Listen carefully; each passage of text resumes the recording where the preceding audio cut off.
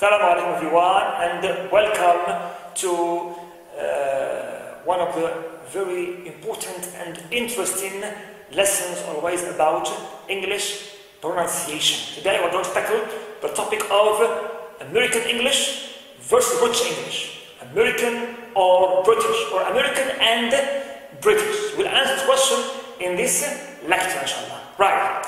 Now, in fact, there are many varieties of English language which are widely used in the world. We have American English, British English, Australian English, Canadian English, English of New Zealand, right, and many other also Englishes which are used worldwide. Clear? And these varieties also of English, they include many numbers of countless accents. Clear? Countless number of accents. British contains many other accents, of the south, of the north, American also, of the south, of the north, and so on. The same thing for the other varieties of English. Right, good. But the commonest two varieties of English, as you know, are American English and British English. British English. Now, which one is correct? Which one is wrong? This question is totally right, forbidden, and wrong. It means we can't say this one is correct and the other is wrong. All of them are correct, all of them are Englishes, and all of them are used right in the world with total right acceptance and admission in all fields. Right. Good. Now, when it comes to acquisition English language, alright, some students may wonder, what should I choose?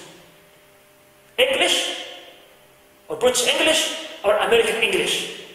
This is a very frequent question which comes to the minds of many learners when they start learning English. In fact, this question also is also wrong. It means what? It means whether it is American English or British English. When we are in the phase of acquisition, we must benefit, clear, from all these varieties. Right, it means I learn English from the Americans and also from the British. Right, because both of them are English, both of them are correct. Right, now, when it comes to production, when I want to speak my English or write my English, of course, there are some differences between two varieties. Here, I must be consistent and I should stick to one of the varieties. I mustn't confuse. For example, sometimes I use some British words and other times I use some other American ones. Now, be consistent. Stick to one variety when you speak. Right. When you speak or write. Clear? No shifts. You have to produce your English following one of these two varieties.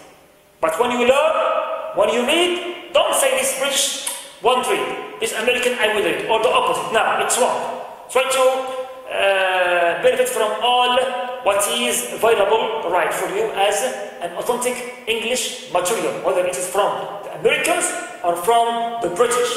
Right. Good. Now, if we compare between the two varieties, the American English and the British English, we find that British English, which is also called the RP, Received Pronunciation, it represents what? It represents here the standard English, the straight English, clear, the formal English. What is the American one? It's a bit flexible, a bit loose, a bit informal. Clear, because the British respect always the original rules of the language, right, and they follow it. Or the Americans have their own rules which they devised, okay, by themselves, and these rules are not always compatible with that RP of the British, but both of them are correct. Clear? Good. So, all in all, sometimes we say, in reception, we receive English from both American, British, and so on. But in production, we use only one. Clear? Good. Now, let's shed some light on the main difference between American English and British English. Right. In fact, the differences are not too many, are only a few differences. Clear? The learner should know to be able first to distinguish between them when he produces. Clear? And also to know that, alright, this is American and this is British. Right. Good. Now, there are differences at the level of transcription and spelling. And pronunciation, sorry. Number one, transcription and pronunciation. Also, there are differences at the level of spelling, how we write some words. Clear? Also, in grammar, we have also a few and little, alright, small differences. And at the same time, also, in vocabulary, we can distinguish between alright, here disparity between the two versions when it comes to only a few words, some words, not all words. Right. Let's start with the first difference, which concerns transcription and pronunciation. Now, in fact, number one here, we can list the diphthong O. Example, the British, they say go, O, but the Americans, they use O and U. Right, not Shba and O as British. They say go. British, go. The American, go. Right. Go. Good. Also, we have the difference also what concerns how to pronounce the semivowel R or Ra. Clear? Because the British don't usually pronounce the sound Ra, clear, or R, Ra, except when it is followed by a vowel, clear, when it is put between two vowels usually, or followed by a vowel.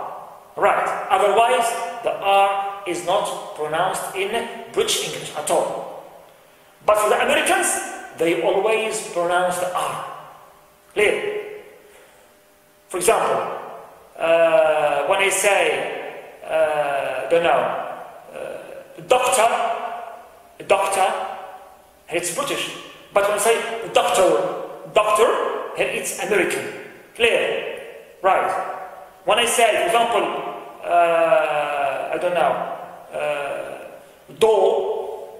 door, here it is British. But when I say door, here it is American. Clear? American. But if I say door of, I pronounce the R here. Door of. Clear? If I say doctor of, I say doctor of. Clear? So the R is not pronounced in British English unless it's followed by a vowel, usually. But for Americans, they always pronounce it in all situations. Right. Good. Example, I say hard, it's very hard. This is British, but the Americans say hard, it's hard. Clear? Also, we have another difference that concerns the sound O. Okay, the vowel O. So, the Americans pronounce it approximately like say he was shot. Clear?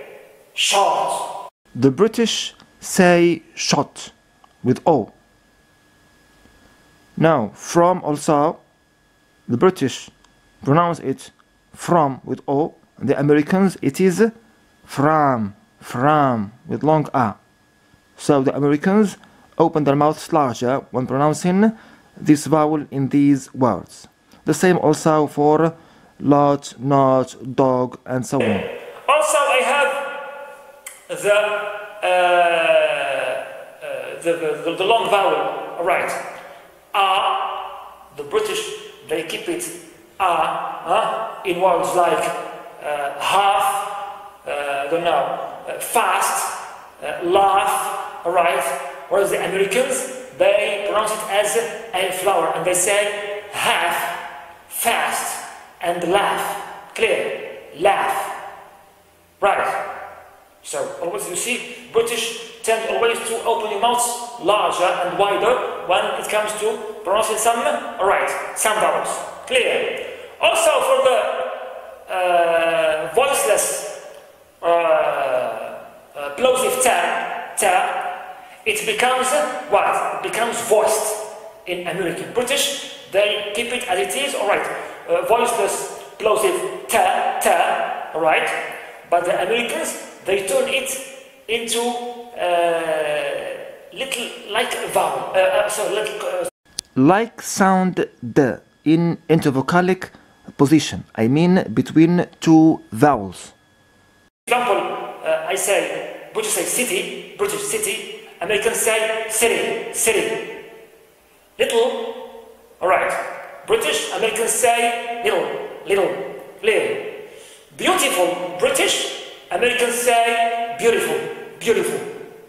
Pretty, British, Americans say pretty, pretty. Clear? Good. Also, the seventh difference concerns how to pronounce the long vowel, alright, with consonants, ya, u with ya, you. While the British keep it as it is, you, like in new, student, Tuesday. The Americans pronounce it only u. They remove ya and they leave the long vowel o, and they say no, not new. They don't say student, they say student. Right. British say Tuesday, the Americans say Tuesday. Right. And British say New York, New York, Americans say New York. Tune, British, tune, American. Right. Now, for spelling differences, number one we have, as you know, the common words which end adjectives with, usually words with O, U, R, like color, like honor. The British write them, okay, with O, U, R, whereas the Americans, they remove U and they write color or honor and or the like with only O, R. Clear? Also, for the words or verbs mainly, and adjectives which end in IS, like organize, realize, recognize, and so on, the British use at the end IS, whereas the Americans use IZ. Okay, but both pronounce them similarly. Clear? The difference is only in spelling. Right, in spelling. So be careful when you find realize with Z, it's American. With S, it is British. Right. Also, in some verbs and words, when we have final L, clear, L, the British double the L, clear. Example like in control, travel, he controlled, he traveled, double L at the end. But the Americans use only one L without doubling the L. Clear? Traveled and controlled with one L. Right. Also, words ending in TRE. These are British. Center, theater. Right. Meter. But the Americans, they write them at the end with TR. Center. Same pronunciation, but different spelling and different order of letters and sounds. Clear? Theater also and meter, but the Americans write them or spell them with TER instead of TRE. You see, the British is a bit like the French language in spelling. That's why it is straight, alright, and if you can say respectable to the original norms, okay, of the original languages. Also, we have the case of irregular verbs. For example, we have some irregular verbs which have two spellings. For example, we have bird, or bird. The British tend to use ta. The Americans, they use ed. Right. Like dreamt, British, dreamed American. Spelled, British, spelled American. Spoiled, British, spoiled American. Right. Good. Now when it comes to grammar also, we have only a few, very few and slight differences.